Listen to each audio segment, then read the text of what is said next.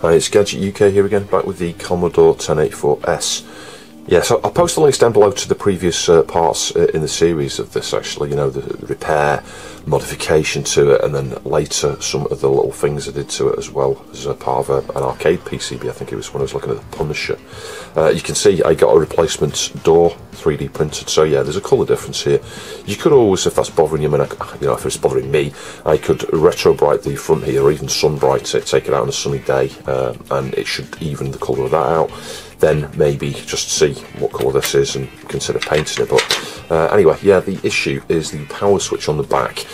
Part one of the repair, one of the first things I did in part one was replace the power switch.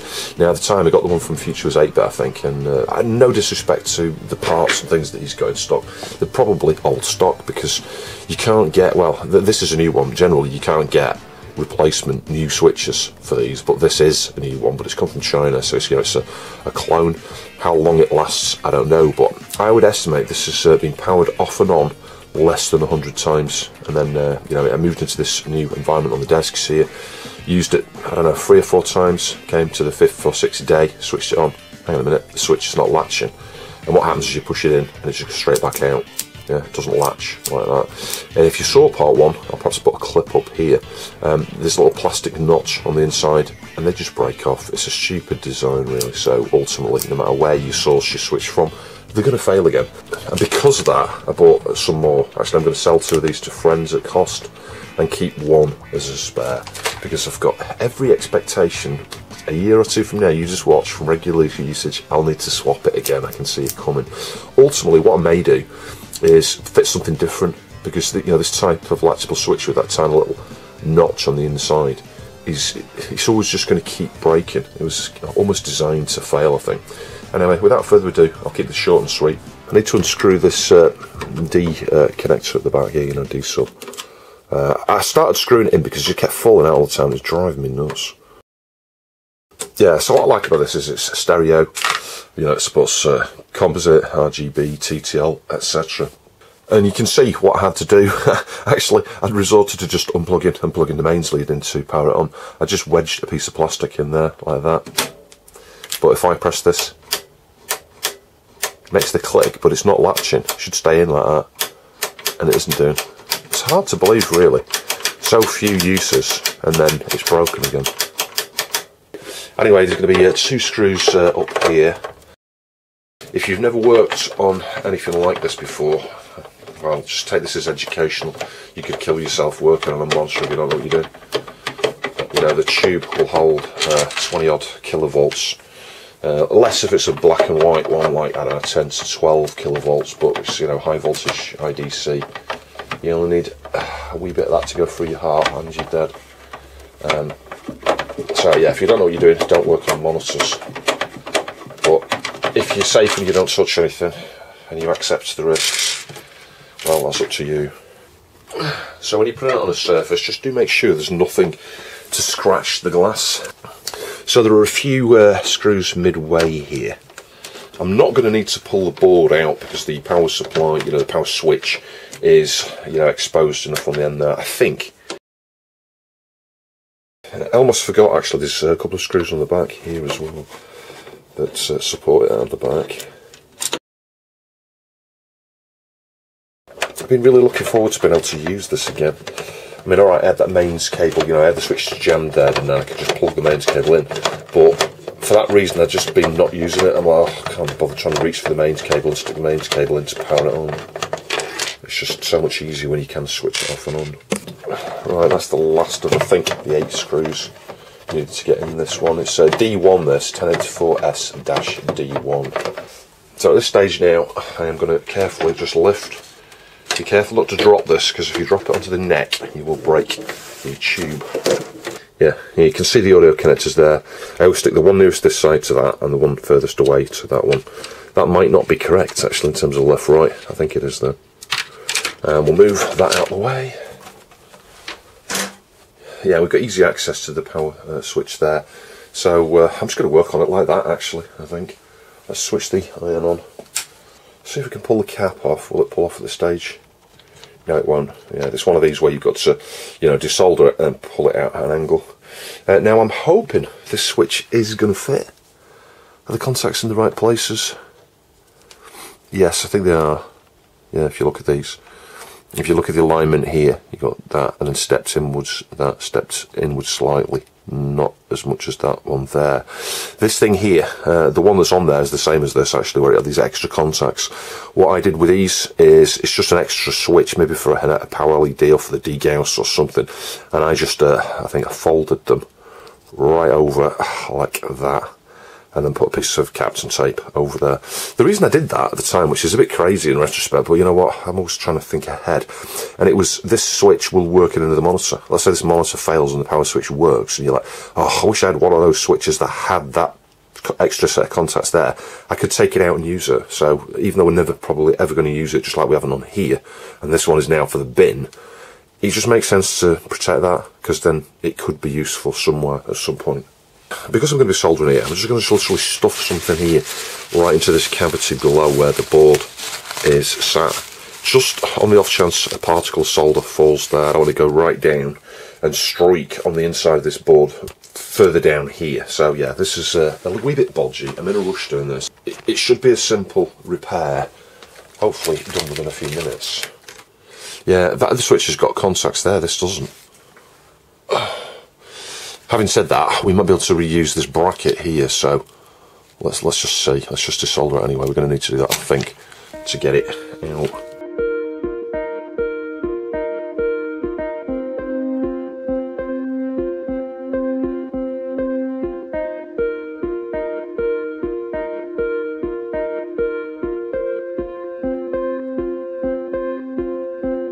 I think that'll do.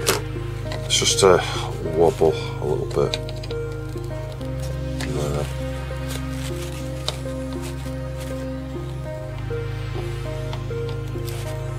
Yeah, those bottom contacts are free. These ones at the top, not so much actually. The problem here is obviously, well, it's really hard to, there we go, work on the angle. Right, I'm going to tilt it down now, and then we can try and get this out. So it's restricted by these wires here. I think, well, let's try and just pull it out the cap. Hang on, if I can. There we go. Out. Yeah, so this metal thing here, might be able to remove that and fit that onto this one. Yeah, I think we will. So, yeah, I'm not sure if that's something I did with the original one, I honestly can't remember. But, yeah, look, it's not latching. So let me try and get that off. Yeah, I just gripped it with the mole grips here and pulled it. So yeah, it's a little bit bent there. I'm just trying to straighten it out somewhat. Oh, hang on a minute, that bit clips off. That's all making sense now. This will go on. Now, one problem we do have, well, another problem we do have, there's lots of problems here. Look at this, you've got thin pins, thick pins. So yeah, I'm going to have to trim, I think, and squish them together is a better idea. To get it to go through the board sufficiently. But actually, if I bend these things outwards here, I think we can, yeah, we can slide it onto that look. It's pretty malleable at the end there. So yeah, with some effort, I think I'm going to be able to slide that on. Right, really annoying, but you can see actually it's not just about the pins there versus these spade sort of things, but the short, these aren't going to stand up high enough, because look at this here. Yeah, they need to be up here.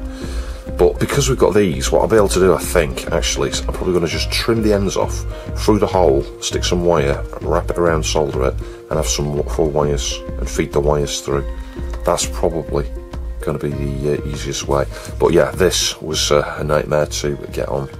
Put some sheer force, and I think it's gone on. It's a bit crooked there, but yeah, it will bend out a little bit. You can see I stabbed myself in the process. So a bit of on-knee soldering here. You can see I've wrapped the wire around the pin, bent the pin over. It's just had some solder there, trying not to solder myself.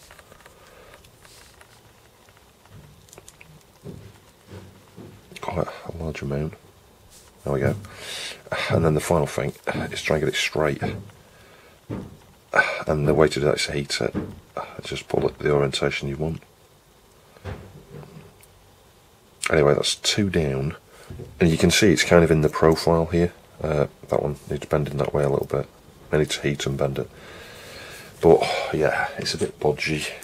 You could use some heat shrink on these as well if you wanted, but they ain't going anywhere, so I honestly do not see a problem doing this. There's nothing for them to show on. There's nothing for them to show on there. Yeah, that'll be fine. Right, there we go. So yeah, a bit bodgy. This is just a wee bit warped there. I think it just needs just a wee bend like that, maybe there as well.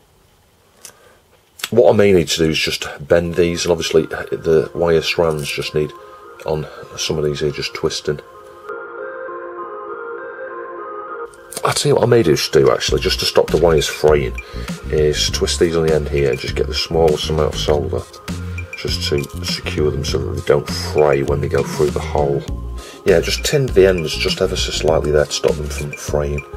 But yeah, some micro adjustment is going to be needed here to get these things aligned just right. Now, because the legs are flexible still, you know, where they're soldered onto, that shouldn't be too hard, I don't think. Like this one, is that supposed to be more over this way? I'm just trying to judge this, yeah. That one there is more on the inside, isn't it? So the hard part was getting these first contacts in. You've got to push the switch in order to get those in. And then you can see now from this side, I am hopefully going to be able to just micro adjust these. I need to start with the ones at the back, really. I'm not sure I can get anything right in there. Obviously make sure you've got no blooming power.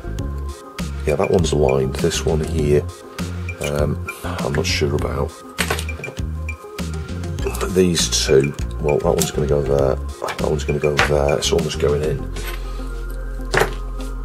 Yeah, that one is in position at the back there, it's this one. This one here just needs to go into that hole, I think. I wish I could see what I was doing a bit clearer. Oh, there we go, it's gone in. That's it. So that is not going to be as secure, as structurally secure as an original one, because it's only going to be really support up here sturdily.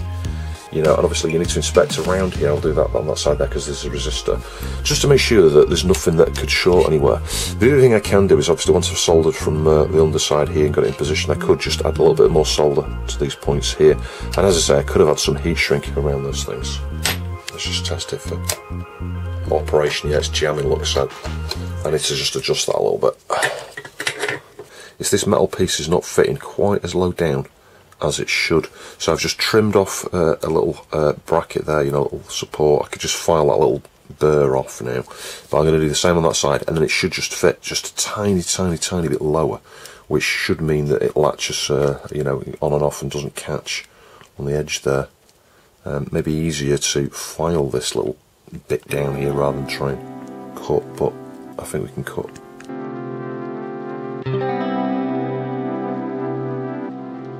Yeah, there you go, you can see that's a lot flatter. I will just get the file on here just to file these little bits just a little bit further, and then it should be right.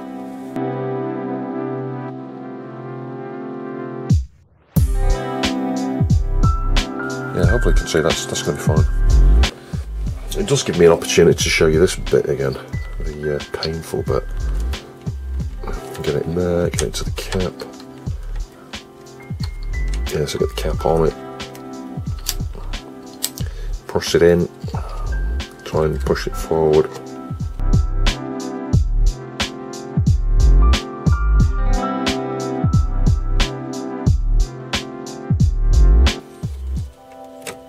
There we go, that's it. Right, that's right now. Still catching just a little bit. So just to show you what the problem is, it's this plastic here. It's just catching on the top, see, a little bit. So, yeah, let me just try and press down more, I don't know.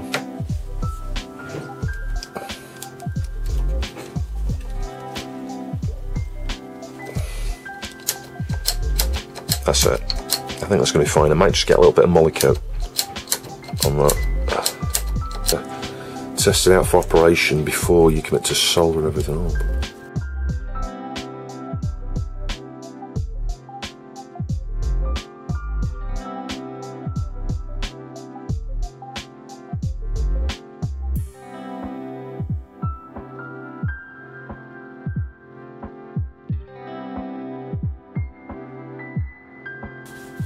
Now we'll test it before we reassemble it.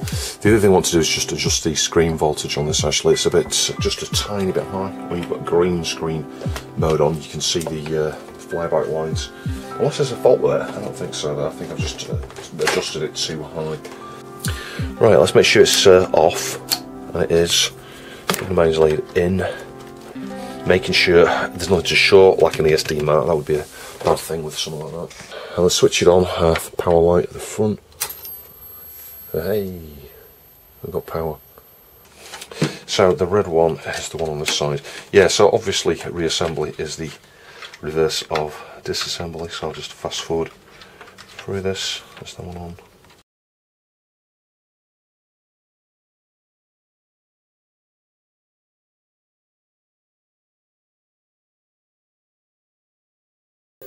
There we go. There may be a fault with this because you know what? That flyback thing, look. If I switch into green screen there, you saw what it was like over there.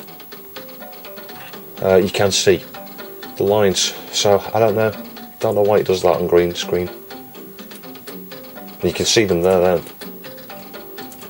That's strange, isn't it? Yeah, anyway, let me know in the comments down below. Gumby F99 there. Looking great. So start. Can't beat that scanline goodness. It probably needs a tiny bit more brightness actually. I'm playing it on the TF4060 here. Sweet. Looks great. You do get quite a small display on this game. I never noticed that when I was playing on the Philips TV there.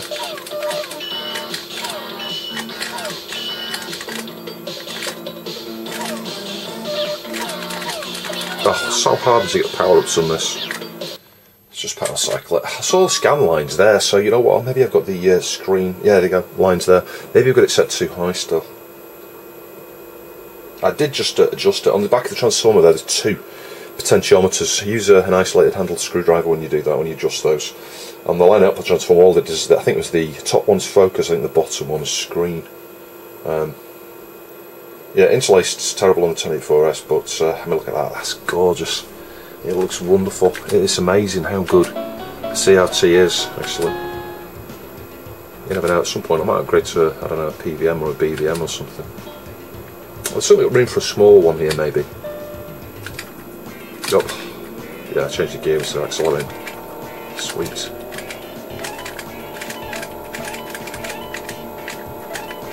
It's bizarre, even though this is like an analog display, you'd expect it to be expect properly. You'd expect it to be blurry. It's not. It's like super sharp, but just a wee bit blurry. It's a hard thing to explain, and I think it's just the scan lines make everything like more naturally rounded and smoother, without you know, the artificial sort of blurriness you get on the upscaling.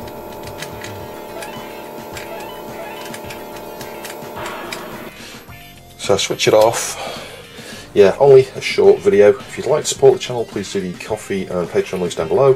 Thanks for watching. I'll catch you in the next video.